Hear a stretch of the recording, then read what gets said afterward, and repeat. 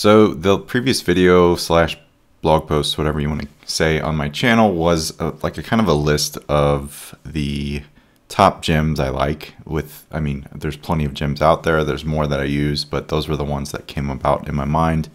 But I remember looking back at that list, I forgot one that I use quite a bit, and it's called High Voltage by ThoughtBot. And I wanted to do just a quick run through of what it is and why I use it.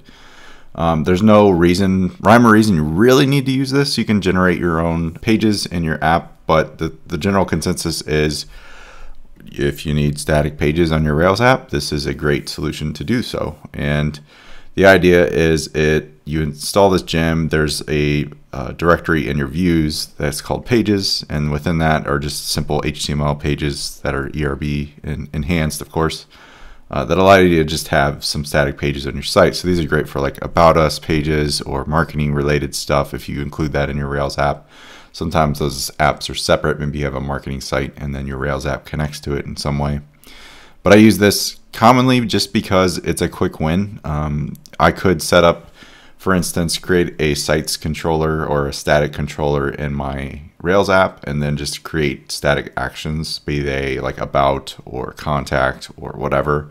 And that works too, but then you just have, more to manage, and this gem kind of just takes care of it. There's this handy helper called page path that has basically you just pass in the root directory within the view. So say it's pages about, you pass in that namespace and it'll link to it just as easy as you'd expect. So let's install it first. I have a Rails app running. I'm using my kickoff Tailwind template just to save some time. You guys don't have to use this. I just find it's quick and easy for me to set up a new project when I run new concepts by you.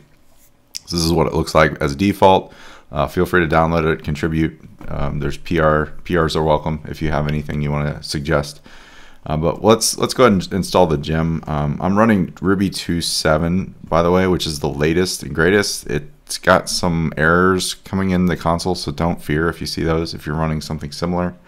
But yeah, so let's open this in our code editor.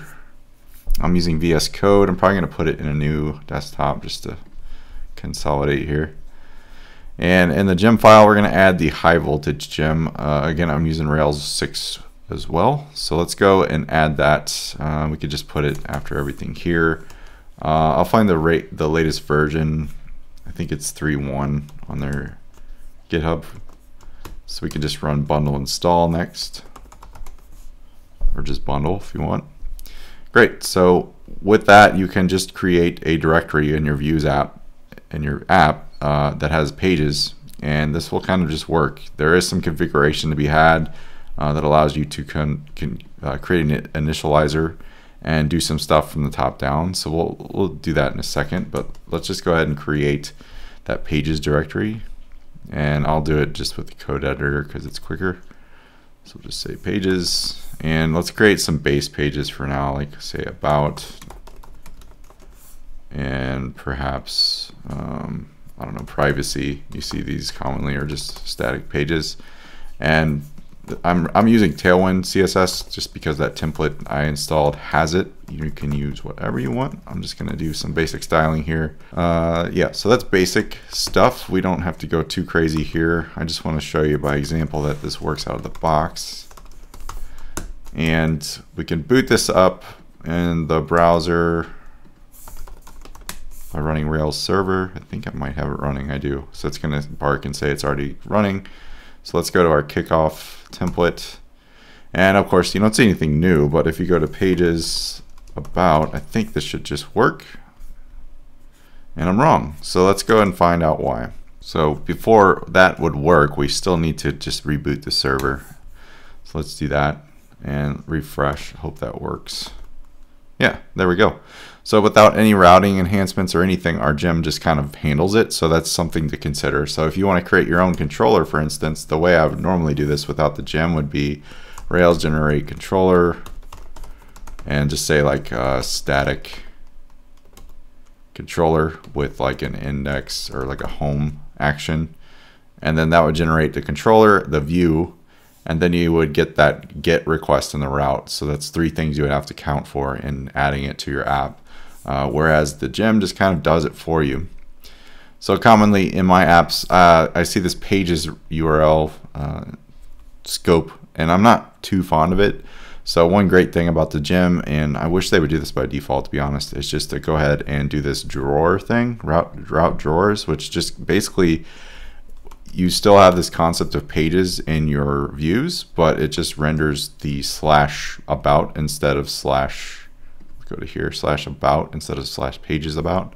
So we can go ahead and confirm that by creating an initializer in our configuration directory, and we can call it high voltage RB, and we can pass in this configuration they have in the docs right here, and I'll show you what happens. So you probably need to reboot your server at this point. I'll do that.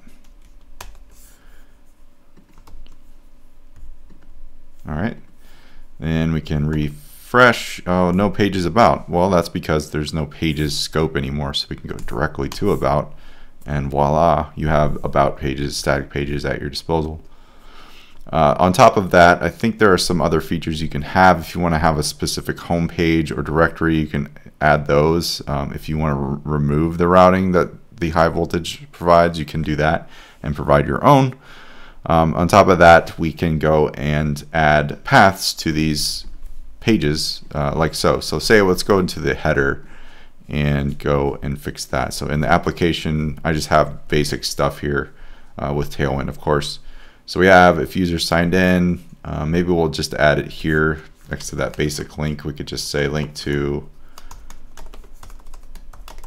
about, and then just do page path, which is coming from that gem, and just pass in a string of the page and mention. So that's pretty neat. So we could just say that. Let's copy the styles here just to keep it consistent. And if you don't use Tailwind or know what any of these classes mean, totally cool. You don't need to for this particular video or tutorial. So there's about, and we can go directly to it. So here's our home page, about, and there we go. You notice the URL is exactly as we'd hoped.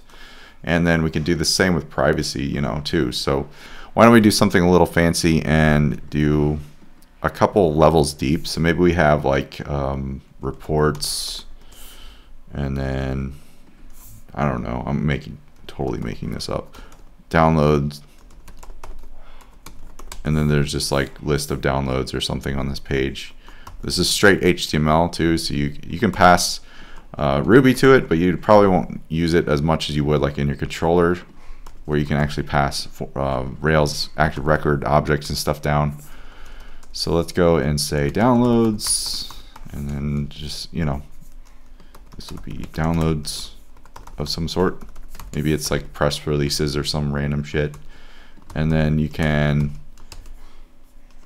even need to reboot the server at that point. You can just go to about. Let's add that path into the header just like we had it. So let's go to header or application HTML. Right next to about, we can just say, let's call it, let's just call it downloads, whatever. But you can house this however you want in your views app or views directory, and just say, what do we do over here? Pages, reports, downloads. So we could say reports, downloads, boom. So if we refresh, we get download. I'm going to make that plural just because that bugs me. And right there, notice it's scoped now. So as easy as that, this gem, you know, it's one of those things that just kind of brings a smile to your face because you install it. It's pretty much ready to go. That drawer configuration thing I pretty much always use because I don't like that pages scope. It wouldn't really be great for SEO or linking to someone. But anyway, hopefully you enjoyed this one. The gem itself, I would recommend. It's by the folks at Thoughtbot, which they know their shit when it comes to Ruby on Rails. So definitely follow them if you're into the Rails community or looking for feedback or something like that. They have a lot of stuff that has contributed to the Rails community, which many kudos to them for that. So this was a quick one. Hopefully you enjoyed it. If you have any feedback, let me know, and I hope you enjoy the gem. All right, peace guys.